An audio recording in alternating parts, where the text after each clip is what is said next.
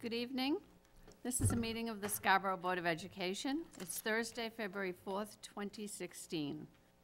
May I have the attendance, please? Mrs. Beely. Here. Mrs. Lyford. Here. Mrs. Massengill. Here. Dr. Miles. Here. Mrs. Murphy. Here. Ms. Perry. Here. Mrs. Shea. Here. Ms. Hobbs. Here. Ms. Hartle. Here. Please join me in the pledge.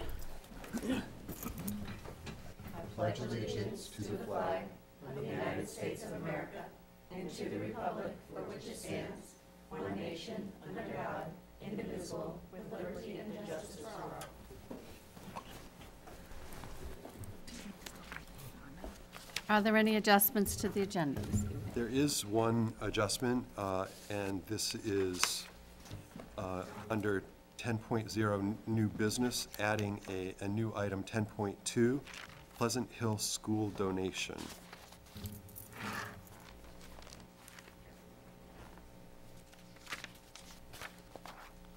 The superintendent's report. Thank you. I wanted to provide an update to the board on just a couple of matters before introducing Peter Esposito, who is our new food services director. First, I wanted to speak related to the news of a Scarborough youth and a shooting in the community. As you all can imagine, the recent community situation involving a gun and a Scarborough High School student has sent waves of both sadness and concern through our school community and through the greater community of Scarborough and likely beyond. I specifically want to speak to the extraordinary efforts made by the Scarborough Police, the Scarborough High School leaders and faculty, Scarborough High School students themselves, and members of the entire school community to support the student needs that have emerged as a result of the situation.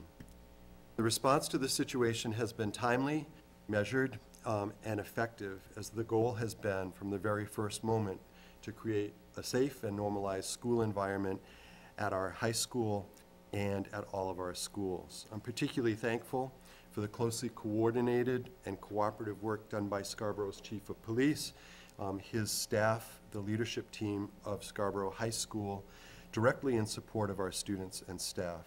This work has been guided both by internal and external experts on matters such as these. We'll continue to keep our ears to the ground, listening to those experts as well, coordinate our support efforts, and we are very willing and flexible in terms of adjusting our plan accordingly, with safety, security, and comfort of our students and staff as our primary focus. I want to shift now quickly to an update on the 2017 school budget development. Kate has shared with you recently, and we are in the process of building the level services budget. Kate has been working for several weeks independently on salary and benefit projections. She is spending a whole lot of time working with individual building leaders and department heads to review the chart of accounts which each of those folks are responsible for. Meanwhile, just this week, the Leadership Council did begin our conversations around incremental investments that we plan to introduce for the FY17 budget. Once these proposals are formalized and vetted through the Leadership Council, they'll allow us to produce what the board wishes to see, which is a student needs-based budget proposal, one which clearly identifies the resources that it would take to move us closer to the goals and targets in the district's 24-month improvement plan. I believe all of you have heard the news from Augusta that the preliminary FY17 school subsidy figures show Scarborough with a potential reduction of over $1.5 million in state funding from last year's level to this year. The news simply continues the all too familiar pattern of recent years, so this is not new news to us, but that pattern has left Scarborough taxpayers picking up more and more of the tab for our schools. I did want to insert a warning, however. This is just the preliminary estimate, but now is indeed the time to be in conversation with our local legislators, and just a reminder to the board that the legislators will join us at the February workshop, which is February 25th. As you know, the first public presentation of the school budget will be part of the municipal budget rollout, and that happens on April 6th. Once we reach that milestone, we should be in a better position to talk about the details of the school expenditure picture, and we should have the information that we need to prioritize and balance our need for resources with the community's appetite for supplementing them with tax dollars. Up to that point, the public portion of the budget process will continue with the school board's ongoing joint financial committee work with the town council in developing reasonable benchmarks and metrics for budget growth. I'd like to introduce Peter Esposito, who's been kind enough to join us today. You know that Peter is our new food services director. This is a shared services contract with Cape Elizabeth. It's new, and we said we were going to sort of see how it goes, and we think it's been going awesome. I've asked Peter to speak with you about his vision for school food services here in Scarborough, and also to talk about some of the initiatives that he has begun.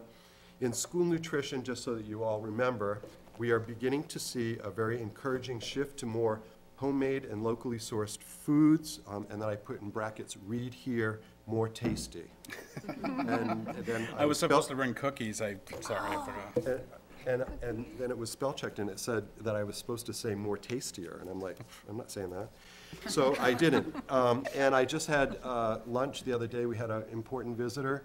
We have a new partnership that we are cultivating, I would say, with the Maine Mathematics and Science Alliance, and the executive director, Ruth Kermish-Allen, was here visiting for a good part of the day. And I said, as a treat, you know, we're going to go over and take a look at some of the STEM areas in Wentworth, and I'm going to treat you to lunch over there. And so she was pretty excited.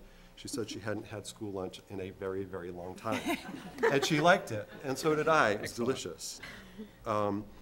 So there looks already to be some savings that we are realizing program-wide compared to where we were last year at this time. I think that our theory that improvement in food quality would ultimately lead to an increase in sales volume over time seems to have some substance to it, and we're going to continue to bet on that. We are spending more on staff wages, but at the same time, we're seeing a decrease in the cost of the prepackaged food that we're buying. The fund balance has been positively impacted, with our current fund balance slightly improved over that of the same time in FY15. So that, as you all know, the historic trend has been that about this time, we would be seeing a growing deficit versus a level or improving fund balance. So that's very encouraging for us. Great. So Peter, tell us what's going on. All right. One of the first things is we were kind of wondering how this was going to work with me doing both. And I said what I was going to do first was to treat it as one district. We're pretty local to each other, Cape and Scarborough, so I made it a point to be in each district each day. I do spend more of my time in Scarborough, and one of the reasons for is I have changed the whole focus of how we were doing things, between the purchasing, the training, and the creating of the school lunch. We've expanded our salad bars, our fruit and vegetables. On a daily basis, we make sure that we have several varieties and try to offer something new all the time. One of the other focuses was on staff training.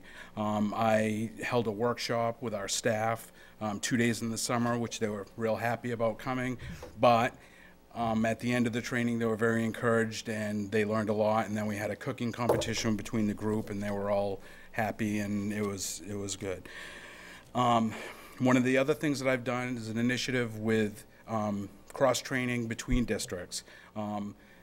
Sometimes it was easier for certain people that I would work with and train them on certain recipes, because our focus has been not to buy the prepackaged, but which would be much easier to do, but to create the recipe that would meet the guideline and create it from scratch, which it saves. And as George said, it's been, you know, considerable.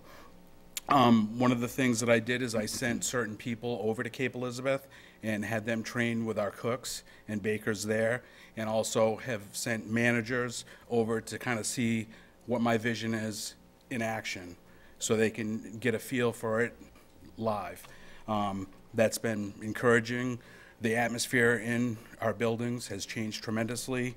One of the things, somebody that was having a hard time, we have trained, and I actually spent a lot of time with them and brought them to Cape. And now I'm encouraged that they're doing really well, and I'm happy with their progress. So that part of it is working well. One of the other things, the savings, just one thing was slowing down on how many times the truck would stop here for purchases. Just by having one drop ship, we would save like 1.5% on the total purchase. So up to date, we've saved like $800 by just having one delivery for each building. So it's just something simple, but it was free money. One of the other things is, when I came on board, I think I told some of you that I had met with Ally Brook Farm. So we got almost, I would say 80% of our produce up until November from the farm. And a lot of people don't agree that that's, that it's too expensive, but I think otherwise, that it was a good partnership, it was helping the local farmer, and it was also a better product that we were putting out. One of the other things that we did, I have an orchard that's not far from my house, and I used to go and pick them up, but we've gotten too big now with Scarborough and Cape. We've saved on the price, and now the farmer comes and delivers them here. So, so we have fresh apples. That's a staple. Everybody knows if they come to Scarborough or Cape, they have a fresh apple every day available. One of the other things is we have Maine Family Farms that we've been doing business with, which is a local Scarborough family that started this company, which is their products are all sourced in Maine, everything from Maine. So that's our hamburg, our breakfast sausage, all that all comes from them. And then the other thing I mentioned expanded our salad bars and all that. We make fresh from scratch soups, and we dusted off all the baking equipment.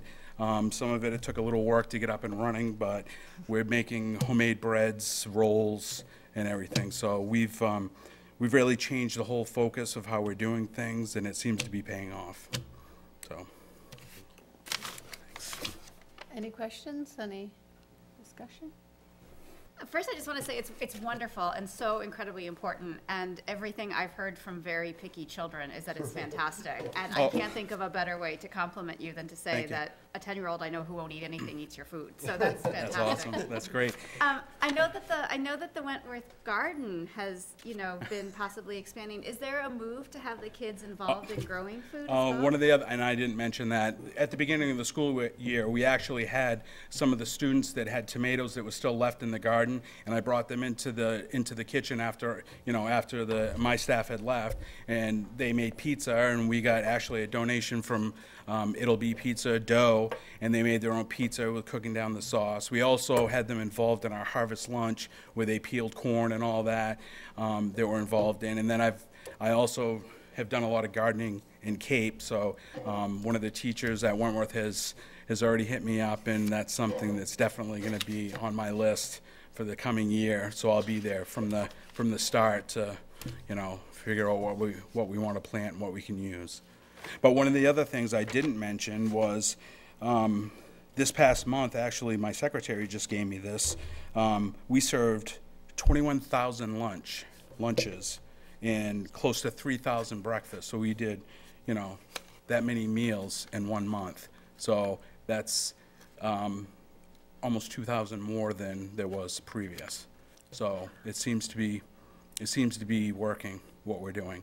And I'm glad that people are enjoying it, and we still got a lot to do, a lot more. So. Anyone else? I just want to say thank you. I think that I'm in Kiwanis, and I'm over there occasionally on behalf of Kiwanis for the backpack program, and I know that when I say to people, "How's it going?" "Oh, it's great. You know this guy?" And the people with whom have spoken are extremely happy with your leadership and what's going on in the kitchens. Great, thank you. Yes, Jody.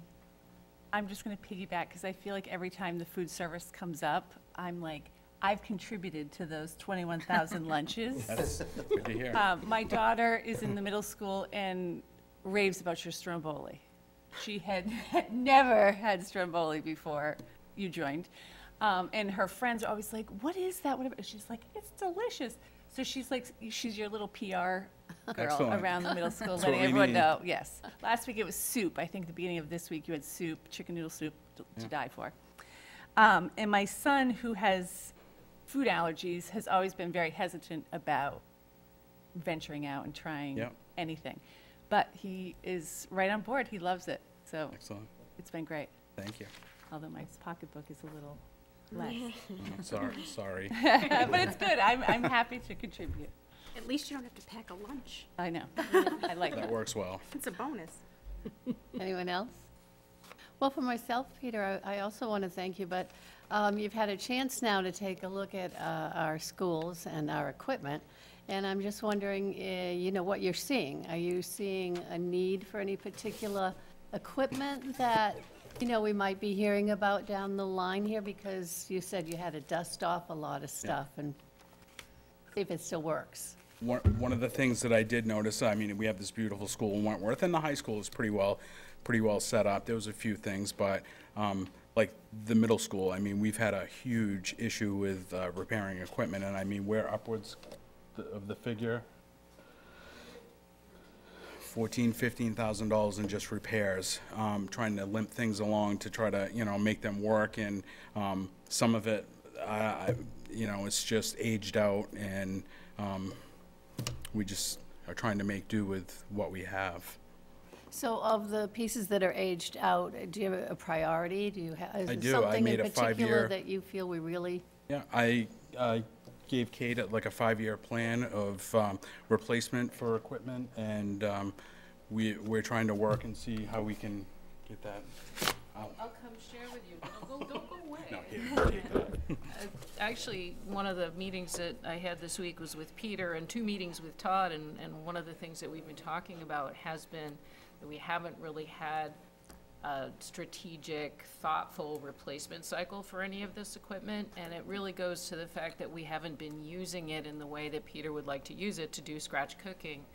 So it's definitely a topic of conversation, and what we're trying to do is to fold it into the existing numbers in the operating budget, maybe beef those up a little bit for some more preventive maintenance, but also to look at some of our capital equipment purchases, and Todd's working with us on that. We're also working with some of the mechanical services folks and finding out who knows how to fix things the least expensively. Yeah. We've had that issue this week already. Yeah, we're getting some really interesting quotes on pieces of equipment that Todd and I don't know how to work, and Peter does. So it's definitely on our radar to make sure that we're modernizing and keeping those things moving so that Peter and his staff can do what they need to do to make this terrific food for us. And one other thing, I just got to give my staff a lot of credit for stepping up and accepting what we've been doing and being on board and really being happy now with what we're doing. So, That's great. Good to hear that, Peter. Thank you so much. Thank you. Thank you very much. That concludes my report. Okay. Is there anyone from the public wishing to speak on any topic on the agenda?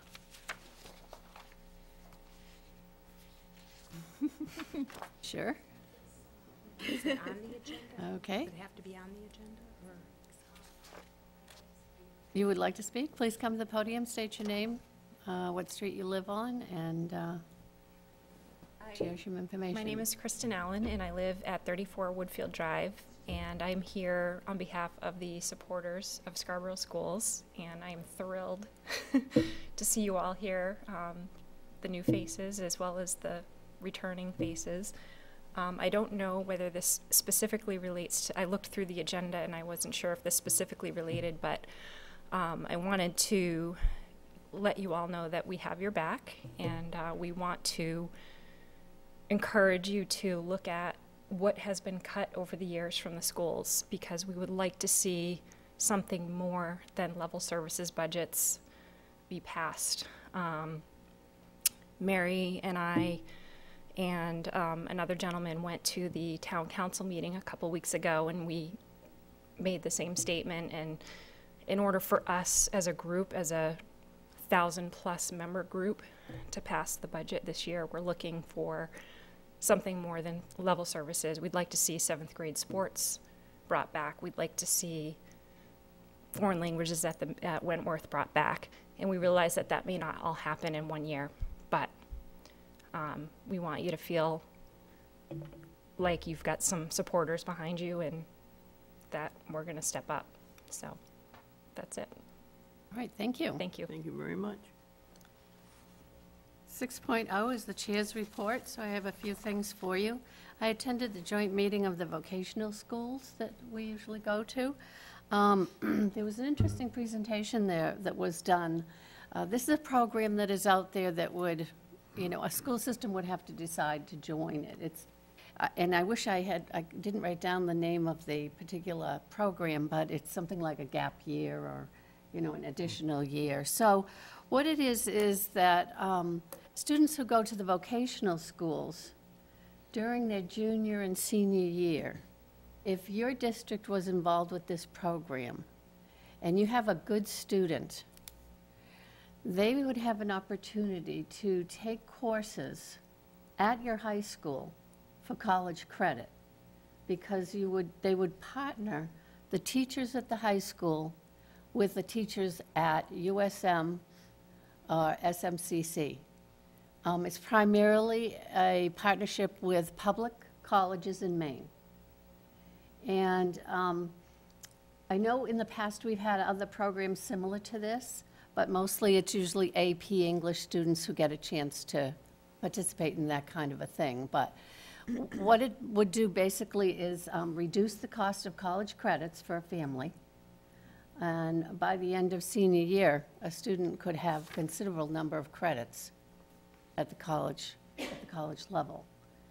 It really, I thought, was terrific. It's the kind of program that we need to think about for additional opportunities for more students, not just voc students. But I thought it was really interesting and wanted to share that with you. I attended a meeting last week on behalf of the superintendent and Mrs. Sizemore that was a gathering of town representatives to meet with Congresswoman Shelley Pingree's DC staff on the topic of what are the needs of Scarborough. And I just wanted to share with you the kind of things that I mentioned on behalf of education, K-12 education here. So I talked about, of course, education funding and the fact that it's not fully funded. And Senator Millett was here as well, so she made a similar kind of a comment. But, of course, under our special ed funding, increased special ed needs, particularly identification of more students with Asperger's and autism, and the need to have additional funding from the federal government to support special ed, particularly 504 funding, because 504 has been a mandate for quite a few years now, and it is not funded by the government, and yet we must provide 504 services. 504 falls outside of special ed. If a child doesn't qualify for special ed, they may still have some needs that have to be put in place in order to provide them equal access to their education. And there's never any money for that, and yet what it means is that we end up dipping into special ed funds in order to provide for those kids, thus again reducing our special ed funding. So that's another one. I mentioned the school backpack program and the needs of our students in terms of hunger in this community. I also talked about the need for more grants in this town that would be given to our farmers so that our school systems could partner with the farmers in town in order to provide purchase of fresh fruits and vegetables at a lower cost. And we did have a farmer in town who was present at the meeting as well. I talked about pre-K funding. What I'm learning now is that of the schools in the state of Maine that have kindergarten, 68% are offering a preschool program. It's not something we've looked into at this point, but in another year or so, it really should be something that we move forward to, in my opinion, take a look at. So I did talk about providing funding for preschool programs, and There was a huge grant out there to the state of Maine this particular year, so that a number of districts have chosen to offer pre-K.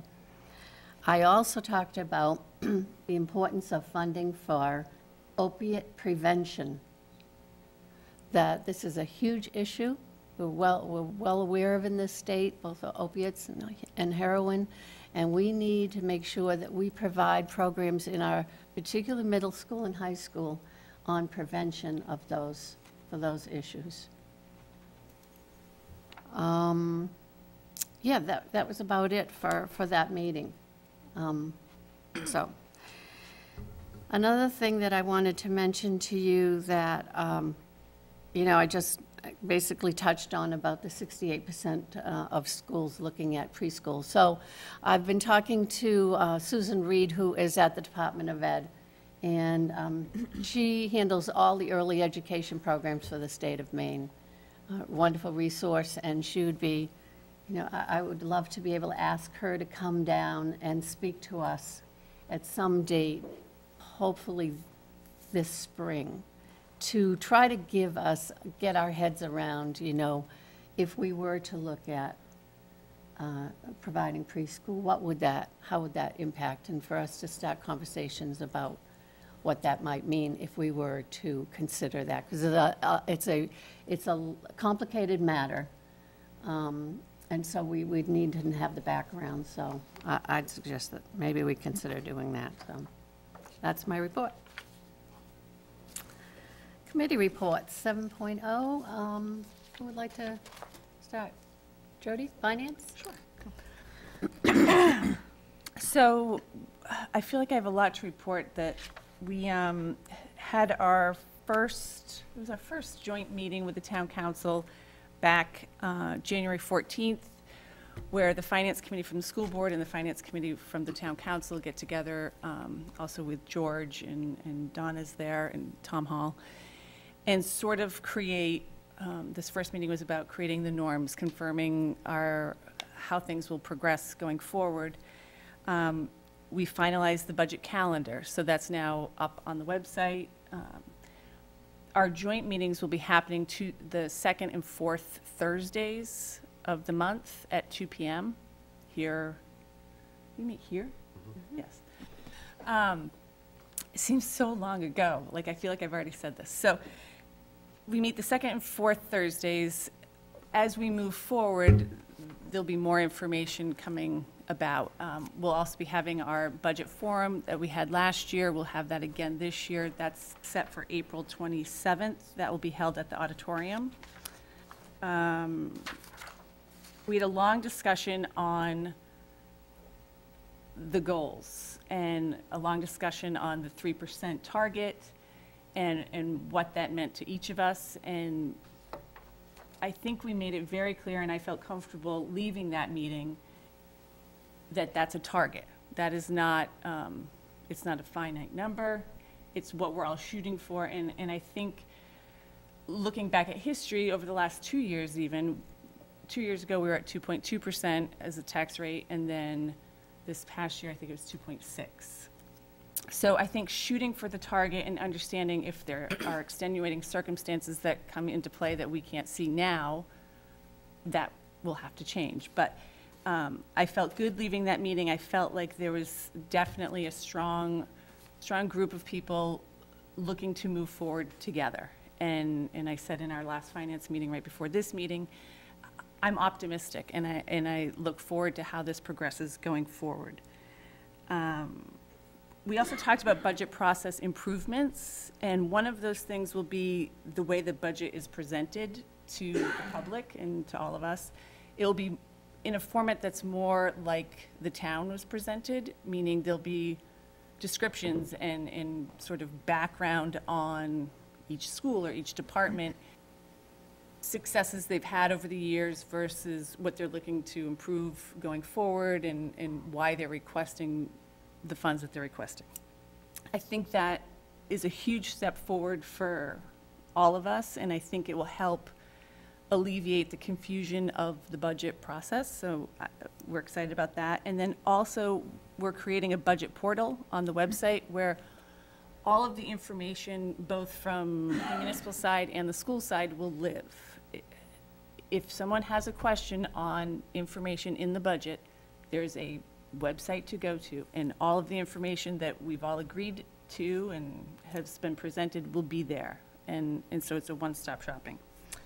Our next meeting is next Thursday at 2 o'clock, and we'll be talking about metrics that both the town side and the school side are looking to focus on in the coming years, whether that's student-to-teacher ratios or per pupil spending.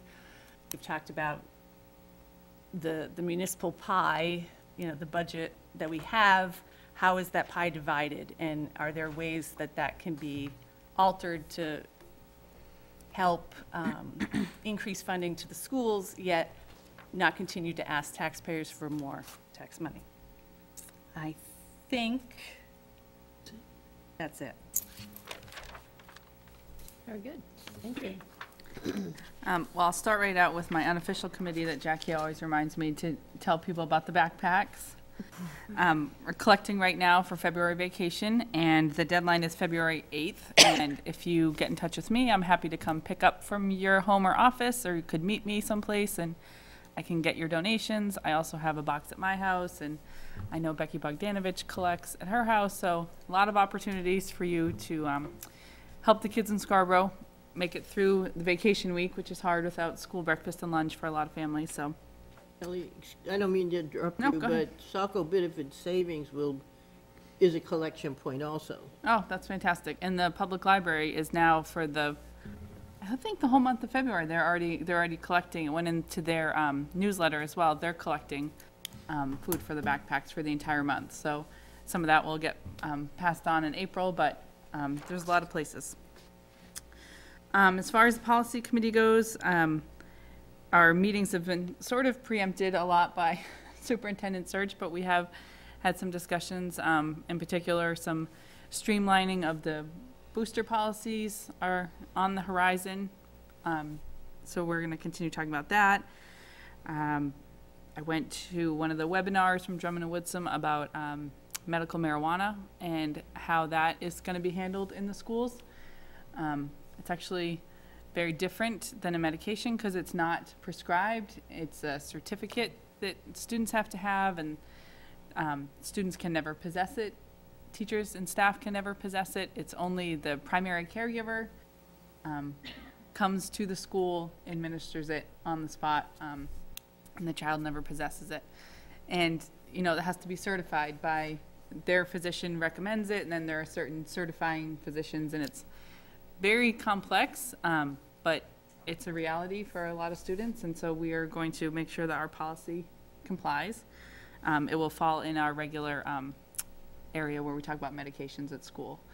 And then speaking about follow-up to your opiates conversation, I went to the forum last night in South Portland at the community center about the opiate crisis in southern Maine, and it is almost overwhelming and soul-crushing, the problem and how quickly it has escalated. I was very proud to see at least 10, I think I've got them all. David Creech was there, David Courier, Officer Plord, Leah Zook, Mary Markowski, Christy Zavaznik, Nancy Kroll was there, and Chief Moulton was on the panel, and talking about, what we as community members can do, what we can do as school leaders. And I just was so, when we left there, that it seemed so overwhelming, because if you look at all the graphs, it's a straight up trajectory. From the number of times that the South Portland, this was just South Portland stats they're using, the number of times they've had to administer Narcan, the number of fatalities they've had, the number of just pretty much almost every crime they can point to in South Portland leads back to opiates. And, some users, they're saying $5,000 a week is their habit. So every little penny they're going to get out of somebody's car, it's just unbelievable. And there were people there in recovery, and this was the thing that David Creech, this speaks to how well he understands kids, because it was a man in his early 20s that was talking. And he said the thing that struck him the most was This guy said what would have made a difference for him is if anybody noticed, if anybody had just asked him if everything was going okay. Because he felt like he was invisible. This made him feel better. And it just, spirals out of control so quickly with opiates. It's one time and your brain never functions the same way again. You never feel normal again. It was very, it was overwhelming, but I was so happy to see so many Scarborough leaders there. So we're ready to talk about it in this community, and when it comes up, people are going to be looking for it. And just to make a connection with kids, that was the thing we took away from it. Just make a connection. If it's a kid on your street, get to know them, ask them how they're doing. If it's somebody that you only casually know, just make an effort. Ask how they're doing. Kids in school talking to each other, because that's the difference that kid said. And there are a few others there in recovery that said the same thing. They felt like nobody noticed that they were being left out or that they were just having a hard time with whatever. And that was an easy way to do it. And you know what? He said the same thing. It's from injuries. These kids are having injuries. They're being prescribed narcotics. And then that felt good. And so it's finding it next and next and next. So it's definitely a crisis, but hopefully, and that ties into, if you're wondering why I'm talking about health, safety, and security task force. And then one other, and actually, this was from all the people on the panel saying, what, from your perspective, what can we do? And every person there that works in treatment, law enforcement, recovery, physicians were there. What's the one thing you can do to try to stem this tide? Expansion of Maine Care. There are bills right now in the legislature, on the floor right now, debating it, and they universally said if they could get Maine Care to cover treatments, they could expand Maine Care to the single adults that have been cut out. It would turn it around much more quickly than, I think they said they only have like 30 treatment or detox beds in Maine. And it's definitely not enough. So then on to the calendar committee. Turn the ship. We are hosting a presentation. The calendar committee has invited Start School Later Southern Maine to come to, they're going to be in the multipurpose room at the high school at 7 o'clock next Wednesday, the 10th. And they are going to do a presentation primarily focusing on the research surrounding adolescent brains and development and sleep and how they all tie together. And it's all part of our ongoing look at the issues of student sleep and health and what we can do to maybe alter school start times to have the best outcomes. So that's the multi-purpose room right across from the auditorium next Wednesday at 7.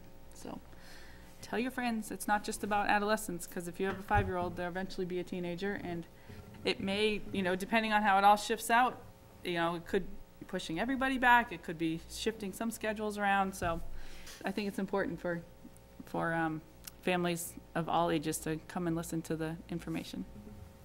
I'm done. Very good, thank you. You have anything? Oh, I'm on. Oh, sure, absolutely. Long-range planning met January 20th. Planning decisions came out. We've been working with them for, I guess, about a year and a few months. So planning decisions, we contracted with them to do a update on our census in the area of children, birth rates, things like that. So we met with them. They gave us a lot of information. And then our group, after planning decisions had left, met again.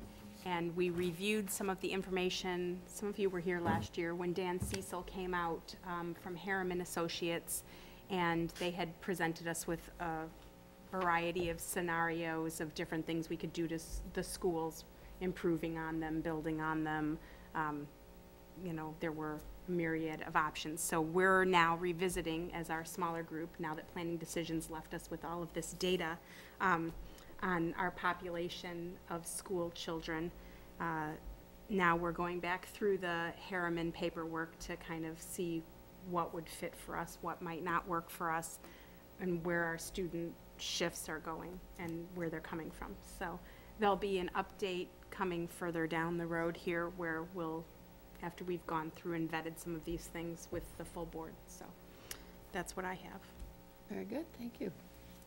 Yes, Ms. Lyford. Yes, the Communications Committee has largely been busy with getting out the information about the superintendent search, preparing press releases, and different literature to get out to parents and community members, letting them know how they can take part in the superintendent search. I saw in today's current, we're in there, so hopefully we'll be getting some community and parents' response about possibly taking part in the screening committee, which they only have until February 10th to get an email into Kelly Johnston about that. And also letting them know about the focus groups that will be held on March 1st and 2nd. That's mostly what we've been busy with. Very good, thank you.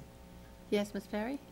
Yes, I would like to report that the negotiations team for the board, along with the negotiations team from the Scarborough Education Association, met in a training for interest-based bargaining. It was an extremely productive training. Both sides have agreed that we will use the interest-based bargaining premise as we go forward into negotiations. We have agreed on who will be our facilitators, and the board's team has met and has developed what we think it would be issues, and interest-based bargaining focuses on issues, and both sides present the issues and try and solve the issues to come to grips with a contract. We then are going to meet with the facilitator for our team, so to speak, to ascertain that our issues are what we wish to really talk about, so that when we start, we will in fact know what we're talking about, quite frankly. If this works, and we think it will, the trainer says that she got the feeling that we were ready for it, both sides, that we should be able to get a contract with our professional staff, perhaps in one 3 or 4 hour setting, and we're thinking about perhaps doing it on a Saturday. We haven't determined that yet, but we've talked about that. So I'm very hopeful, as the whole team is, and we'll keep our fingers crossed. And you'll hear more about that when we talk about some of the issues that can only be discussed in executive session. As far as Maine School Boards Association is concerned, there was a meeting Saturday that unfortunately I was too sick to attend, so I haven't had the report from that, and I don't think I'm contagious any longer, so you don't have to worry too much about that. But I will let you know. I will tell you that our leaders there are at the legislature every day advocating for what we need to do for our students. Very good, thank you. And now we have 8.0, our student representatives reports. Emma, would you like to start? Sure. So I'll start with the middle school, and obviously Q2 has come to a close, and we're starting off the second half of the year. And so the first thing that I want to report is that Operation Cupid is going to be taking place on February 10th from 6:30 to 8 p.m. in the middle school cafeteria. And it's a call to come support our veterans and our first responders by making Valentine's Day cards for them. Also, Red Storm Strikes Out Cancer will be participating again in Mary's Walk to raise money for cancer research. Everyone is invited to join, and the event will be held on March 20th at Thornton Academy at 10 a.m. The goal this year is to break $100,000, so fingers crossed. And The middle school recently held a bee day where students participated in geography, trivia, vocabulary, and spelling bees. And I want to extend congratulations to all the participants, especially the winners Chris Davis, Sophie Poirier, Will Arpin, Carter Chen, Gavin McLeod, and Colin Wallace. And for the high school, midterms were finished on Monday, January 25th, and semester 2 has started off to a great start. This week, Key Club and the sophomore class have been working together to put on our first ever Winter Carnival Week. We've had different spirit days all week long with various fundraisers to benefit the sophomore class, as well as the Eliminate Project, which is sponsored by Kiwanis. Tomorrow there's going to be a pep rally pitting the red and white teams against each other. And each team has, they're made up of students from all grade levels, and it's going to support unity in the school and among different grade levels. Saturday will be our winter ball, and that's going to bring the winter carnival week to a close. I actually want to ask Lizzie to talk about SHAB, which is a new student-run organization in the school. So SHAB it stands for the Student Health Advisory Board, which is a project that myself and 3 other Scarborough High School students, Erin McKeown, Sarah Yoder, and Casey Forrester, have been working to implement. Me, Sarah, and Erin were actually able to go to the Maine conference in October, which focused on kind of social issues that needed to be talked about in schools, with kind of a focus on drug abuse awareness and how we can implement certain action plans into our school. And it really inspired us to sit down and think about what we could do at Scarborough to kind of tackle these same issues. But then we decided to extend it not only into that, but to also use it as a platform to talk about issues such as mental health awareness and how we can help students who are struggling with that, as well as fixing, kind of tackling the social climate at Scarborough and what we can do to make improvements where there are issues. But the advisory board is going to be, it's student created, clearly, a student-led kind of separate leadership group specifically for this, and it's mainly to kind of start a dialogue between the students and the faculty members, because I'm pretty sure if you asked any Scarborough High School student what we need to be able to make stuff happen at our school, is to have a way for the faculty to kind of just sit and listen to what we have to hear. And so that's what we're hoping to accomplish with that. We are starting an application process for people who want to be part of for students who want to be part of the board, which is going to be an application and an interview. And then we're hoping to get started with projects sometime in March, which is really exciting. It's been an incredibly long journey for us to try to get this started. And everyone at the high school has been so supportive. All the faculty members, all the students have shown such great interest, and we're very, very pleased to finally be getting into the kind of nitty-gritty tackling the issues portion. So, yeah. Congratulations. Thank you.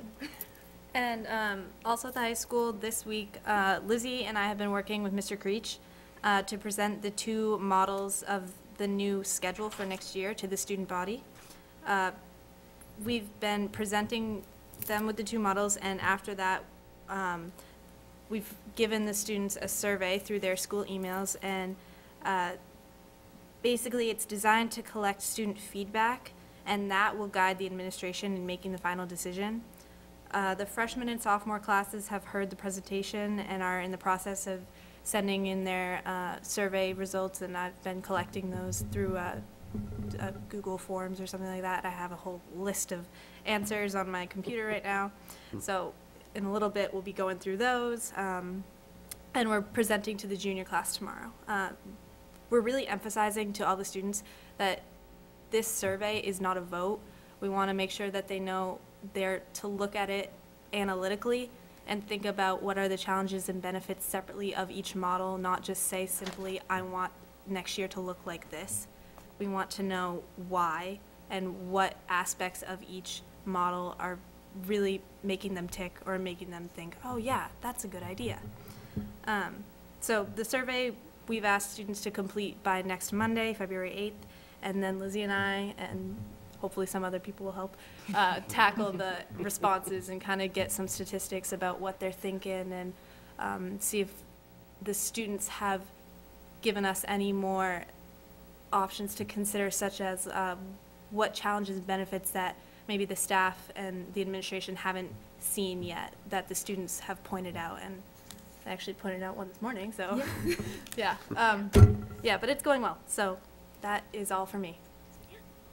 Do you have an approximate date set on when you're going to be finished collecting all of your data? Hopefully everyone will have sent it in by Monday, and once we're done analyzing it, I don't know, I'm guessing sometime after February vacation, if not early March. Big job. Yeah. So I'll start with the primary schools because I only have just a little short announcement. So the K through 2 schools were thrilled to host a pilgrim and a wampanoag from Plymouth Plantation in early January.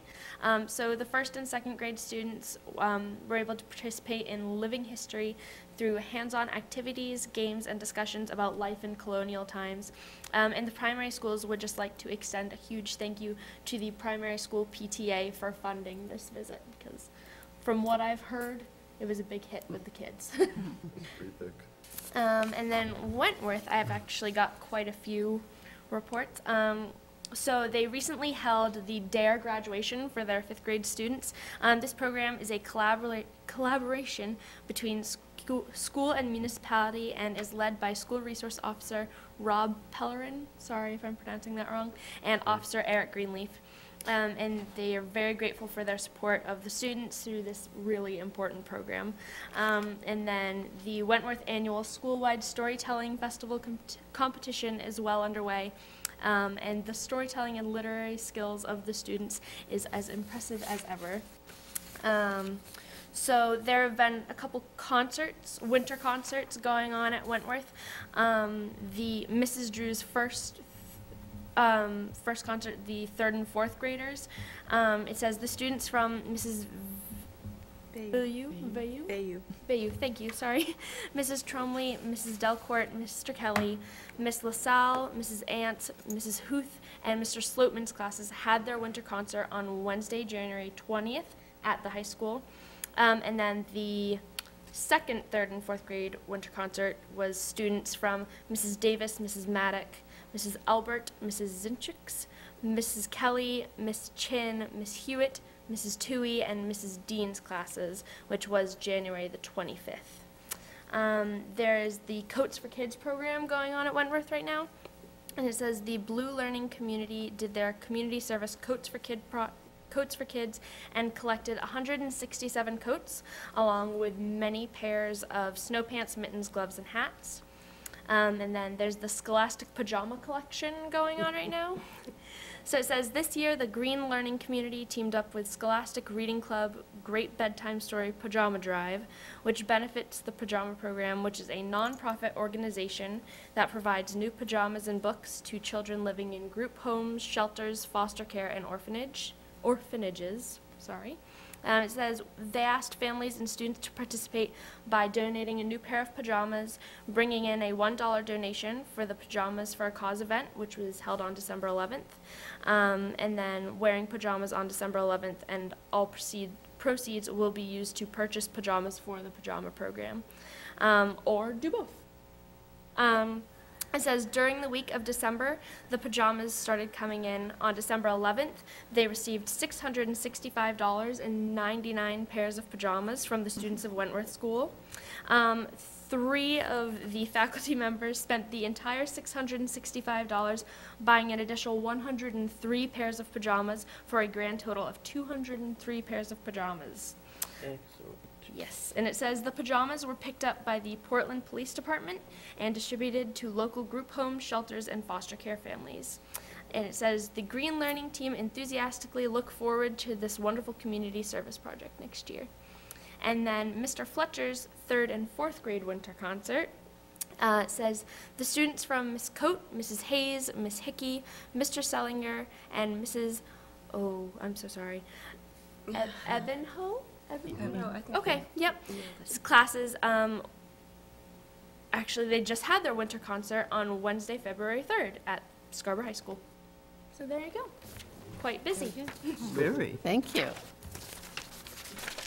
Amazing. I'm so impressed by all the things that we do have going on, not only from the board side, but everything that's happening in the schools, and particularly with the program that you're getting started at the high school. That's really terrific.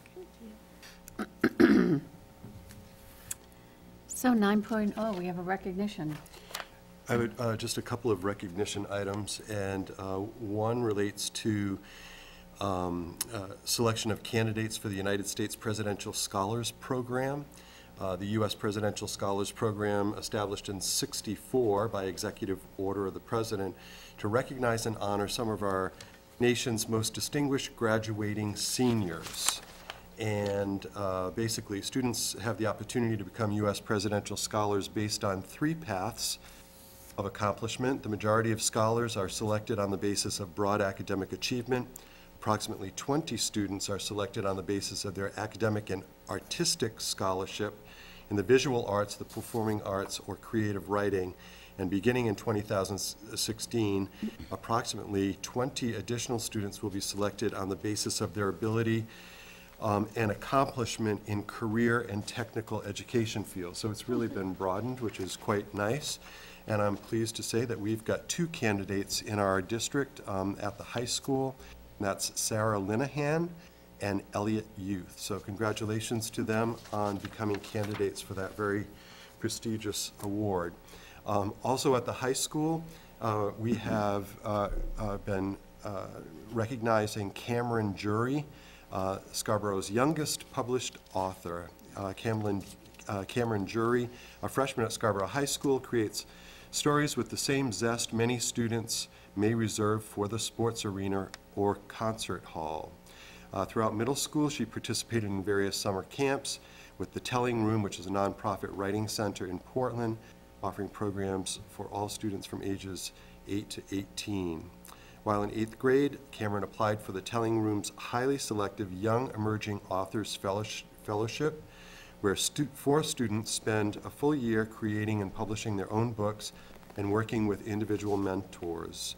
Cameron worked with Katie Kelleher, who is an editor for Maine magazine, and at the beginning of this school year, her book, Cameron's book, Because Why Not Write, was published locally. So we congratulate her and recognize her. And Emma already talked about B-Day, and I was having a conversation with Mrs. Hathorn, and she said, Dr. Entwistle, we had B-Day. And I said, you had B-Day? And she said, yeah. And I'm a beekeeper, and I was like, I said, Barbara, you know that, I mean, why would you have bee day and why would I not know about it? She said, no. It's not bees, it's bees, like you explained. So thank you for covering that item for me. All right. I thought they were talking beekeeping without me. And 10.0, new business. 10.1, the minutes of January 21st. Move approval is printed. Second. Any discussion, any corrections? Seeing none, all in favor? 6 plus 2. And 10, I'm abstaining, I wasn't there. 1 abstain. You're helping to count, that's nice of you. 10.2, Pleasant Hill School has a donation to discuss with us. Yes, we do. I think it's Here. a terrific other, I got it. Another terrific donation from Bob's Furniture Warehouse for $1,500 given to Pleasant School as part of the Random Acts of Kindness program, and can be used in the way that Pleasant Hill wishes to use it, which is kind of nice. It's money with no strings attached, really. So my recommendation is that the board would approve that donation. Move approval. Second? With great thanks. All in favor? 7+2. Very good. 11.0.